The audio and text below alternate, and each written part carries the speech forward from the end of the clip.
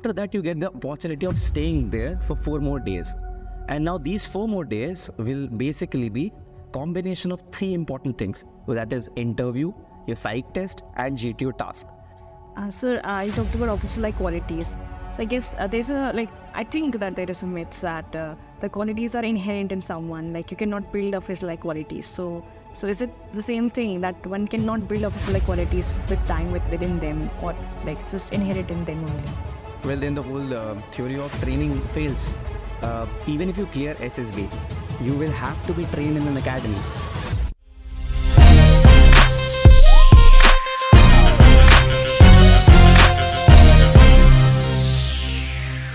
Hello everyone, welcome to DNLU podcast.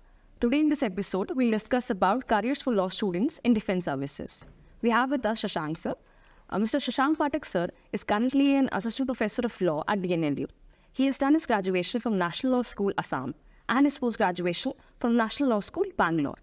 Shashank sir has cracked a JAG entry for the year 2016. Thank you sir for coming here for us. Thank you so much for calling me. So we know that there are various career paths for law students after graduation. It's just not limited to what we say law as a degree. They can go for any other competitive examinations also. And could you put light on the ways and paths that a law student has in defense services after graduation? So let's discuss about the opportunities that defense services will give to a law student. Well, just like any other graduate, even a law student can apply for defense services. Let's talk about JAG first of all. Now, Army also conducts an exam for JAG.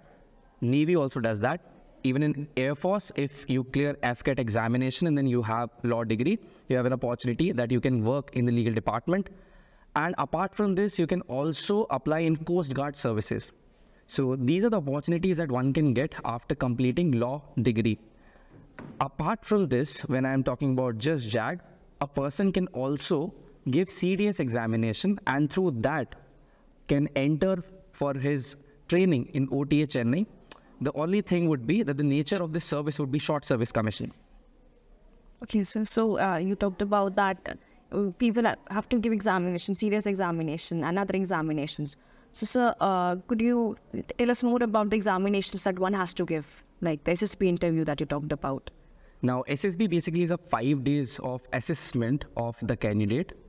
This SSB program, you get a call for it once you apply for it. Now, the process or the new development that I got to know is for a law student, one has to attempt PG clat for this. Now, once you get a call for your SSB examination, which is done at 4 different centers right now for Army, Allahabad, Bhopal, Bangalore, and Kapurthala. The candidate has to go to these centers and they have to first of all, for the first day, attempt an examination which is PPDT. And apart from this, there is another reasoning question paper that is given to them. Now, once you clear first day at your SSB, after that, you get the opportunity of staying there for 4 more days. And now these 4 more days will basically be combination of 3 important things. So that is interview, your psych test, and GTO task. In GTO task, you basically work in groups and then you are assessed on that. So all the candidates, they go on the grounds, their abilities are tested as to can they really be leaders. Now, when I talk about these qualities which are being tested, one can always visit Google and search for officer-like qualities. There are qualities like there is a requirement of self-confidence, how intelligent you are, how good your reasoning is, how can you work in a group. All these qualities are there and these are tested. Apart from GTO, there's another segment that I just now discussed, and that's a psych test, which is combination of various tests like situation reaction test or word association test. Now, I get reminded of one movie, Skyfall, in which James Bond, just to clear his examination as if he's fit to go to the field or not, is given some words and is asked that just react to these words. That exactly is word association test. Just give an example where you assess that how the person takes that word or how he's reacting to it. Or suppose situation reaction test, given the nature of the job in which you will be, you might get into a situation which are very serious in nature. How do you react to it? Do you really lose your calm, or you work on it and bring out solutions to it, right? So that's the analysis part of it. And apart from this, then there's an interview, which basically is a one-on-one conversation. Now, in this conversation, they give you a PIQ form, you fill it up, and all the information that you fill in the form, you are asked questions on the basis of the same. Now, after you go through all this, and then you go for conference in which you are told, or it's decided whether you are fit to join the defense services or not. And then it's followed by medical examinations and so on. So you talked about a very big process of the examination, that SSB interview is the assessment examination. And you talked about various different tests like the GTOs and the physical qualities. So how should one prepare for this examination, like this interview? So it's a very long interview for every different aspect. So how should one go for preparing for these aspects? Right. Now, this is one of my favorite examinations. I'll tell you why. Because this just not tests you on the bookish knowledge, but rather it also tests you with respect to your experience, with respect to your personality, and how well you can work in serious situations. Now, typically everybody asks me this question, that how do you prepare for it? See, I just tell them about this in this fashion, that like I can remember one phrase that's given by our former president, Dr. APJ Abdul Kalam, who said that you can't change your future, but definitely you can change your habits. The moment you change your habits, you can change your future. Now, what it means, I'll tell you. Now, when people ask me that, how do you prepare for these examinations? इसमें तीन component हैं, हम कैसे इसको सीखेंगे, interview में जाएंगे तो क्या फेक करेंगे कि नहीं करेंगे? There's a simple answer to it. Why do you even have to fake? Suppose आप इंटरव्यू दे रहे हैं, and in interview now somebody is asking you a question whether you wake up early or not. Why do you have to fake it? Because that person has experience. He'll judge you. Now, the moment you are doing it continuously for several months, the honesty with which you'll answer this question will itself prove that, yeah, you are one who's an early riser, or any other thing that you want to establish there in front of them. If you practice that, make that your habit, it will eventually be part of your life.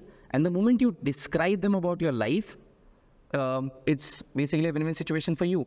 Now, in interview, as I said, you fill in a PIQ form. The details have been filled by you. So it's you who is going to mold that interview. आप decide करते हैं कि आपसे उस interview में questions क्या पूछे जाते हैं. They ask you questions on the basis of your basic details that you have filled in, your hobbies, or what are your achievements. Now, in case you have achievements, you'll be the one who can explain them about the whole journey, right? And from there, they'll understand this. Similarly, when I talk about psyche test, in the same fashion, if you prepare for it, that is, mold your life accordingly. The officer-like qualities that I was talking about, one knows about it. Work on them. Increase your reasoning ability. Be critical. Read newspapers. Read articles. You have opinion. When it comes to your ability to understand things, or intelligence for that matter, solve puzzles, right? Do all those exercises. Just don't let your mind control you, right? You should control it. So these are some things for which you should work, and this will eventually help you in cracking this test, right? In situation reaction test, I'll come back to the same. The requirement is, वो आपसे यही जानना चाह रहे हैं कि situation में आप कैसे react करेंगे. Start reacting like that. How an officer would react. Now, you ask me a question that what will be the nature of work here. So now that you're going through that rigorous training, ऐसा तो नहीं है कि आप direct उस department में जाके काम करेंगे. You will also be required to fight in case you have to, right? Because आपको भी वही stars मिल रहे हैं जो किसी और को मिल रहे हैं. आप CDS के थ्रू जाते हैं, still you are becoming an officer. A law student can also do that. Or else, in case you want to go through JAG, still that is the requirement. Though your sector would be very different from the other things which are there in the defense sector, right? In group task, again, how well you can manage the group. How can you convince them in situations where they all are going against you, but then you think that your opinion is right and you believe that you can convince them. Can you do that? That's what you need. You actually have to show over there all those skills. How well you can speak, how well you can manage your crowd, right? So this is the most fundamental suggestion that I give to everyone. Well, the preparation takes time, I understand that, and it's very rigorous. But this is, I think, the first step that one should take. Sir, you talked about officer-like qualities.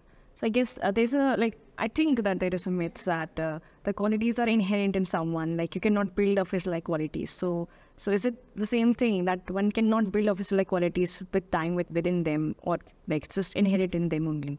Well, then the whole theory of training fails. Even if you clear SSB, you will have to be trained in an academy. So they also believe that training is important for everybody.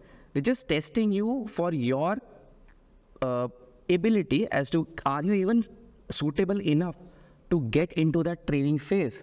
So one can always change, right? Your training starts after you clear SSB. I suggest start your training even before that. Train yourself. You can always change. And then in case you believe that you are fit and you really want to get into this, you will definitely get through.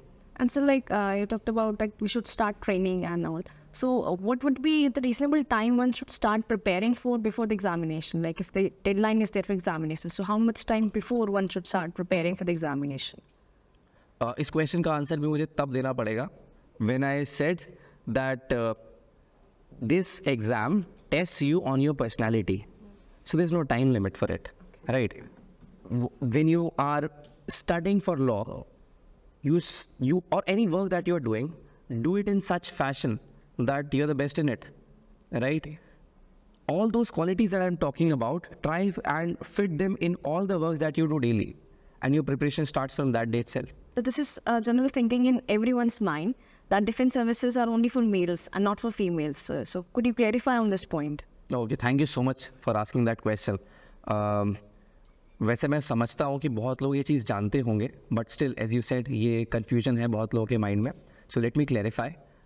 Army में females भी जा सकते हैं, and law student के perspective से zag में females की भी एंट्री होती है. जैसा मैंने बोला था, it's a short service commission. इसका ट्रेनिंग OTA चेन्नई में होता है और ये बहुत पहले से होता आ रहा है. सो females can also join zag and defense services. So that's not an issue. They have a bifurcation, but they can join. There's a good news for you. We are also running classes on this in the university. So I can see even you are interested.